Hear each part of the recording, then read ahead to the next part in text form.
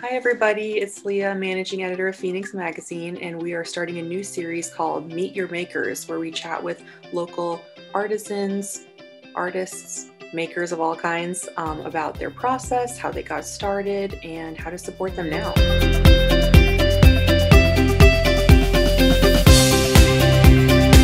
We're here with Madalyn Nault of Madalyn Nault Accessories. We're highlighting makers around the Valley. You've been one that we've written about before. I think I wrote about you for the first Best of the Valley that I contributed to. Was that like 7 years ago? Something I don't know. Like I've got it on my shelf here. I could look it up if we needed to. So we want to tell the viewers a little bit about you. So tell us, where are you from, and how did you come to be in Arizona? I'm originally from Michigan. I moved out here, oh gosh, let me do the math real quick. I think it's coming up on 15 years ago. With my parents, I was old enough that I could still catch the free ride with them. And I really feel like it's the best thing that I could have ever done. So a big culture shock moving from Michigan to here. What was that like? Going from cold climate and woods to super hot desert. Yeah, it's definitely different in every single way. I think the biggest change was that I lived out like just in a really little town outside of any big cities. And so when we moved here, we moved to Phoenix and it was like, oh my gosh, I live in a big city now. And it took me a long time to be fazed by the weather. I feel like, for probably the first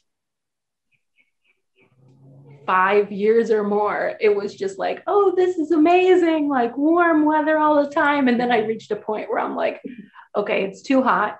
And then the winters were freezing to me again. So I feel like I'm officially like a Phoenician now because I'm just a total sissy for both the hot and the cold. That's how I am. I'm like, I just complain all the time, no matter what season it is. Yeah, exactly. All right. Well, tell me a little bit about your life as a creative person. Were you a kid who was really interested in art? Did your parents nurture that in you? And tell me, a little bit about your journey to becoming a designer. So, yes, I've always loved to do creative little projects. And my mom definitely nurtured that. She was really creative herself. And so she always had just craft supplies around and she sewed herself. And so she had our sewing machine and she had fabric out all the time. And she just let me explore that. We had a basement in Michigan and that's where all that stuff was at. And I would just be in the basement for hours, just playing, creating different things, whether it was like with paper or beads or sewing. My mom taught me to sew, I think when I was probably, with a needle and thread, I remember as young as like first grade. Wow. And then as I got older, then I learned how to use the sewing machine. And it's just always been a hobby of mine. I just think it's fun to make whatever it may be. And so it turned into purses when I was in high school and like I was really awkward and just wanted to have like this really unique like punk purse that I could sew my band patches onto. And my friends just asked me, will you make me one? Will you make me one? And so it's always just been this hobby of mine that has organically grown up with me. And one day I realized, oh my gosh, I'm a business and actually started to take myself seriously. So that's awesome. And what had you had any other jobs or careers prior to making this transition? Yeah, I've always said that I have a side hustle. Mm-hmm. This is the first time in my life where I'm not like, my business is it. Mm-hmm. But no exciting jobs. Just the normal, worked at a grocery store when I was a teenager and just random things. So can you talk a bit about how you fit your creativity in when you have a regular job? And because I think that's something that a lot of creative people struggle with, where to find the time, and then how do you know when you can make the transition into making it your full-time hustle and not just a side gig? yeah, I think it's, if you want it to be your full-time thing, I think that that's what you prioritize.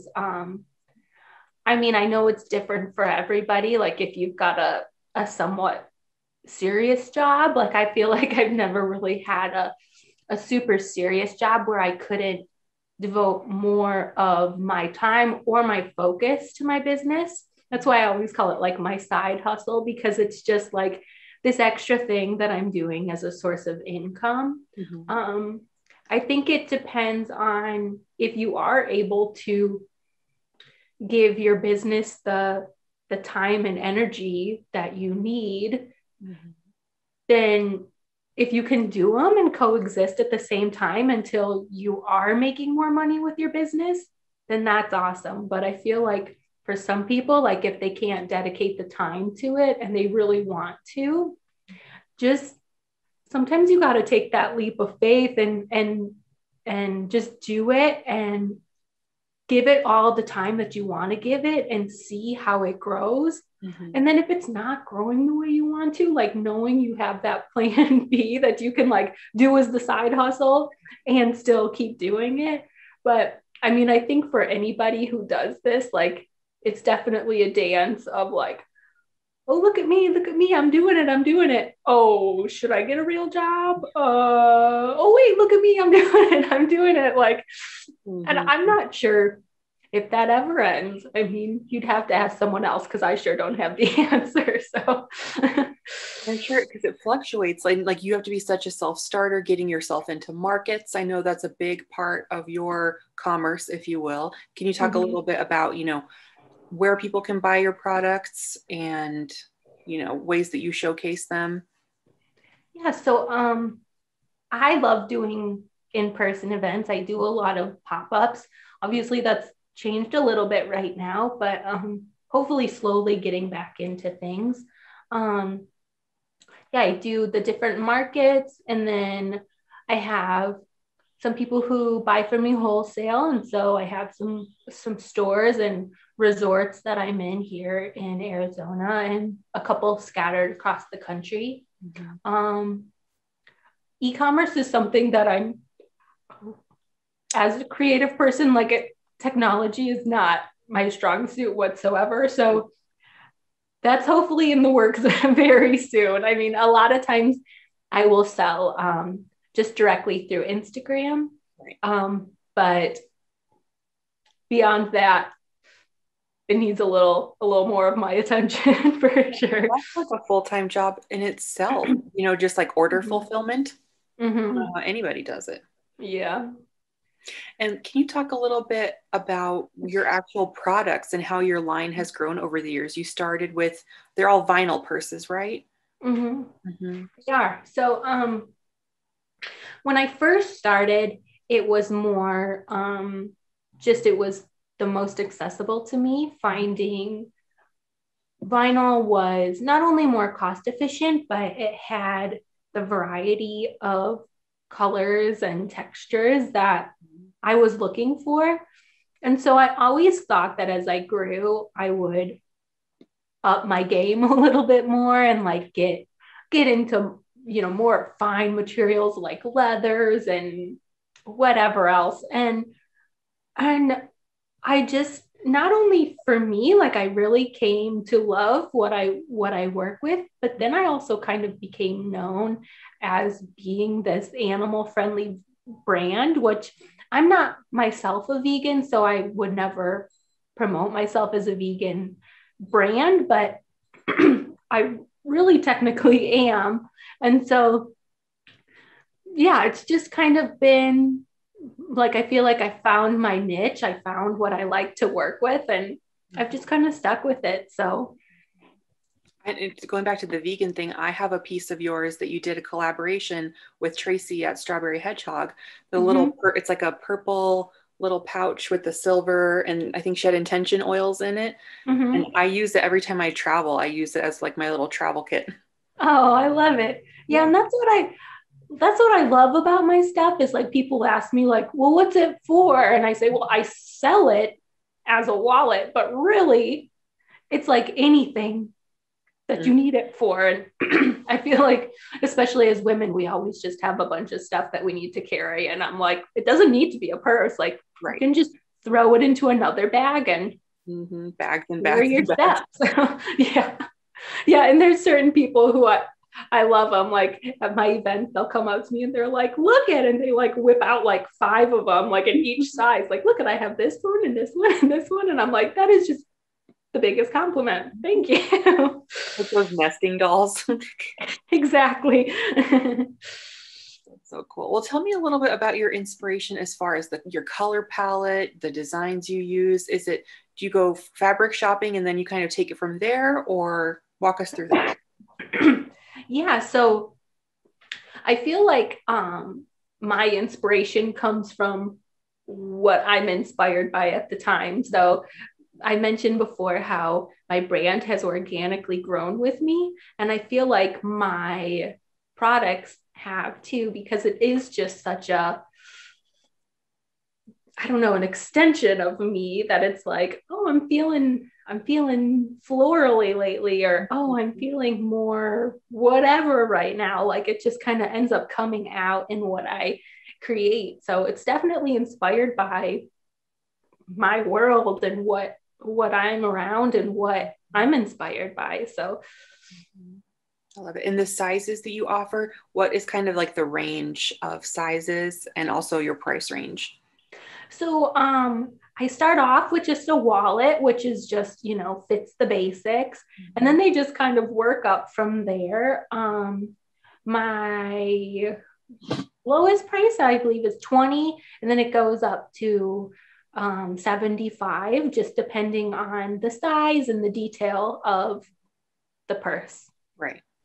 And I love that you do custom orders. I always love seeing those on Instagram. Like when you do for a bridal party, it's always cool.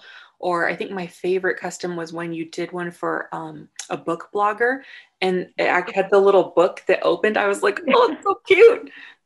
Yeah, the customs are hands down my favorite part about doing this, because not only is it fun to see what I'm capable of, like they just give me these ideas that I never would have thought of before, that I'm like, oh yeah, like I want to do that for sure. And so, yeah, I love doing the customs, whether it's like you said for bridesmaids, or I do a lot of pet purses. I've somehow fallen into that. So I do a lot of custom dogs and cats on wallets or purses. And then, yeah, pretty much whatever people can think of. Like you said, the book was one of my favorites, but I've had so many random ones. I've had somebody who came to me and said that her friend was obsessed with Shake Shack, like to the point where her husband actually got engaged at a Shake Shack, and so she asked if I could make a Shake Shack wallet for her, and I was like, okay. And then I've had another one where they asked me to excuse me, to make a Baja Blast slush from Taco Bell. I remember that one.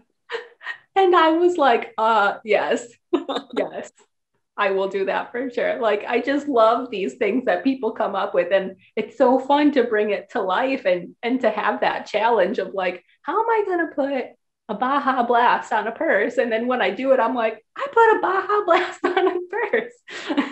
Yes, I love that you can go very whimsical like that. And then you also have some very just like elegant kind of classic designs. It's cool that you have that breadth. It's fun. And I feel like that kind of goes off of what I'm inspired by, because I feel like I love all of those things, like I love the taco wallets, and I also love the really pretty gold lace and everything else. So yeah, I think it's fun, and it does end up being this one extreme to the other. Mm-hmm. And what about you personally? Which of your designs are you carrying around day to day? Do you switch it up or do you have a go-to?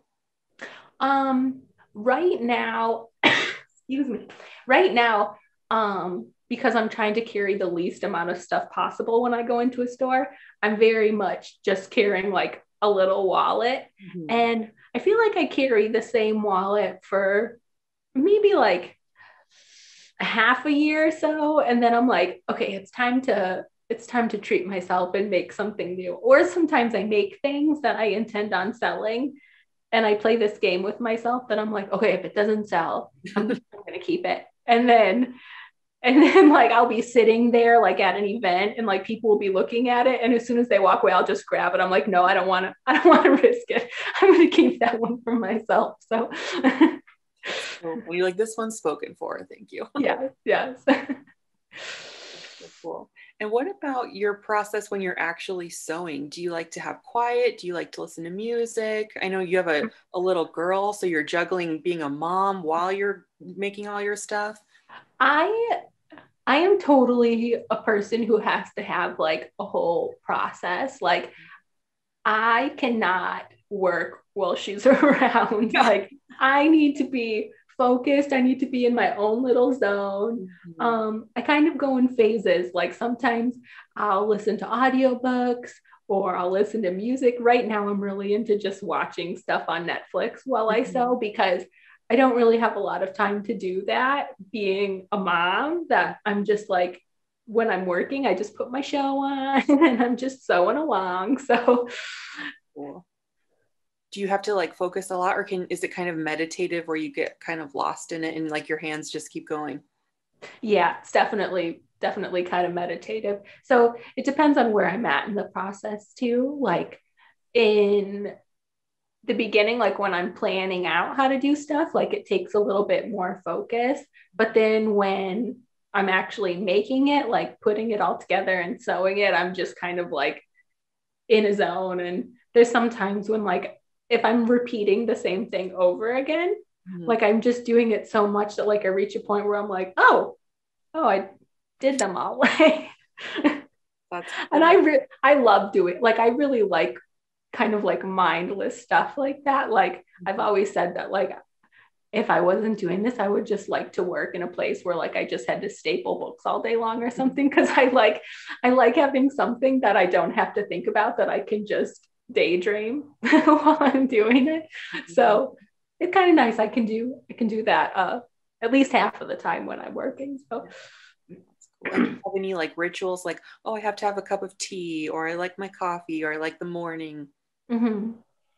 Yeah, I think that it used to be more so whenever I wanted to, but now it's definitely on a schedule. Like Mhm. I plan everything for around when my daughter naps. Like that's when I work, is when she goes to sleep during her nap or after she goes to bed. So Yeah, that's cool. And talk a little bit about, getting to know your clients over the years. Do you have repeats, and why is it so important for us to get out and meet our makers, as we're doing this video series, to promote that? Because I think that's a cool thing, is you can have relationships and not just, buy something off a shelf. mhm. That has been one of the most rewarding things about doing this for sure. Hmm. Actually, right before COVID hit, we were actually planning on moving to Michigan. And that was probably the most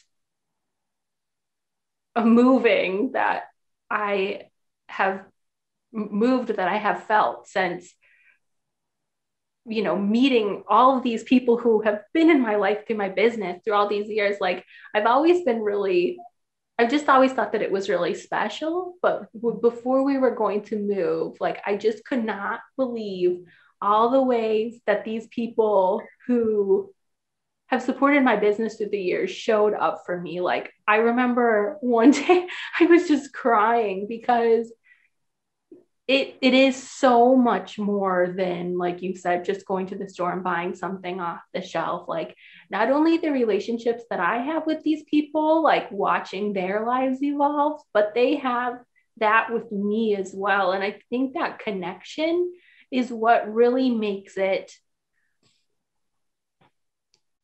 different and special. Like, it's not just that you're like buying this piece, it's like you're buying this piece from this person who has something that you admire or that you can connect with. And so it ends up being so much more. And I'm such a sappy person that like, me too. We have this in common. Like, I just can't even properly express like what that means to me. That's like definitely my favorite part about doing this and like being the face to this business and like doing events is just that connection that you build with people and just feeling so part of a community too, whether that's through other makers or just by seeing these people who live here and are part of our community. It's just so cool. Mm-hmm. That's such a big point. And it's something that I admire in watching you all on Instagram. I lurk all of your pages and you give me so many good ideas to feature in the magazine too. Like you have in your highlight stories, like local makers that you love and you own their stuff. And so I appreciate that on my end, getting cool ideas from you. And then you are friends with these people, but then also support their businesses. They support yours. It's so cool. It's just so cool. Like, I can't even come up with other words for it. It's just so cool. How do you want people to feel when they purchase or use your purses and wallets?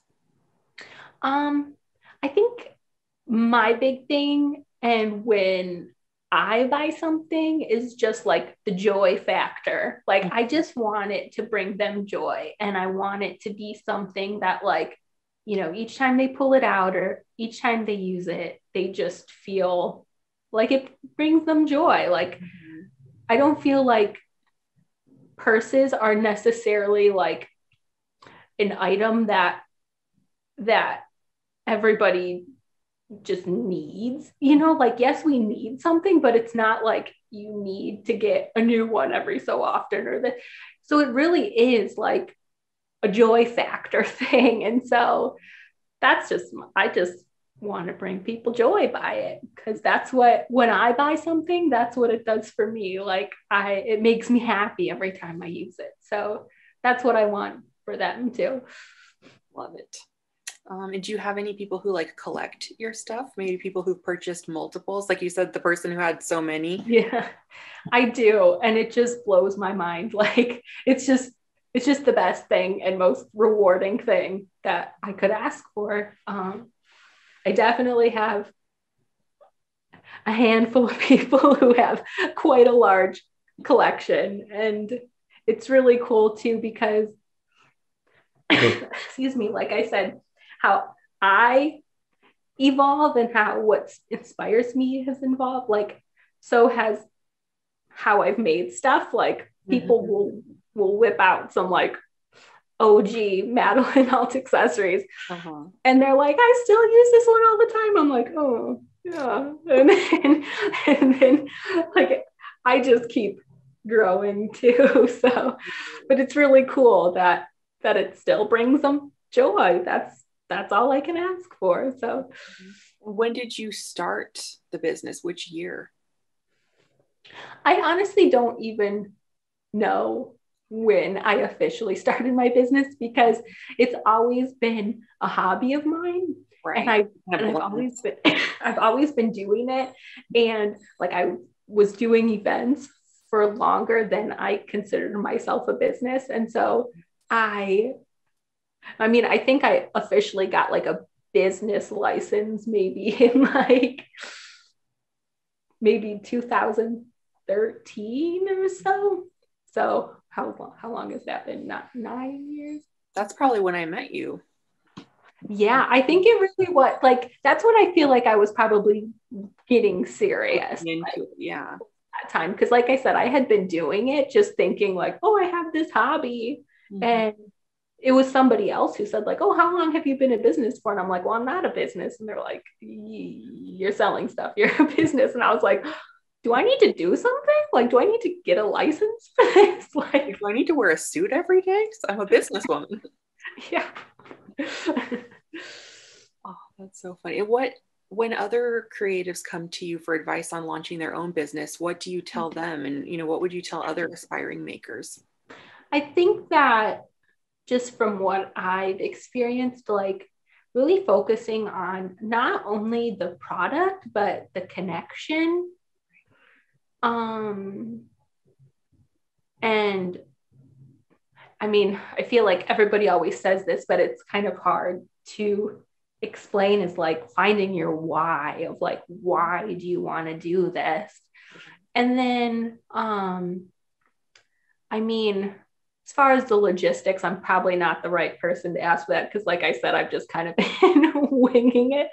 But I think most people are winging it, right? Yeah. I feel like who isn't right now, right?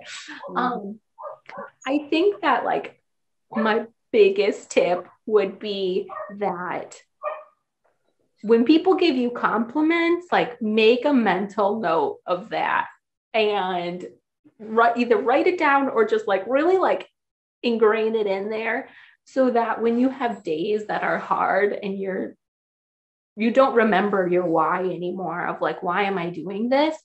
Then you can pull out those things like, oh yeah, they said this about me, or they said this, this product made them feel this way and how much it meant to them. Like it makes it easier to keep going when it gets hard. And I think that would be my biggest tip to someone who is doing this is remember how it feels when it feels really good, to carry you through the times when it might not feel so good.